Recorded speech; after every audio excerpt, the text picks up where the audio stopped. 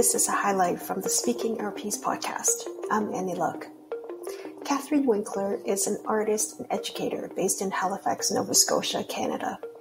In this highlight from the Building Peace Through the Arts episode, Kathrin talks about how art and AHIMSA come together towards peace and nonviolence. Art draws our attention, alerts us, appreciates difference, and accompanies our daily lives. That art speaks to us of our suffering and our longing of war and of peace. Art makes history of oppression visible. Art continues to tell the story of injustice in a universal language. It is always just around the corner.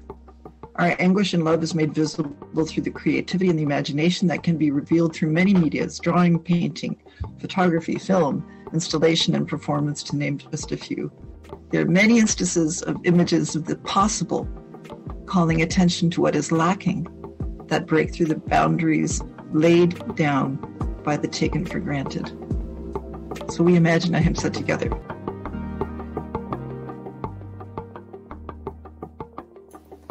Thanks for listening. If you're interested in hearing the full episode with Kathrin and other speakers on peace and arts, please look for Speaking Our Piece wherever you pick up your podcast, or from our website, speakingourpiece.com. We'd love to hear from you.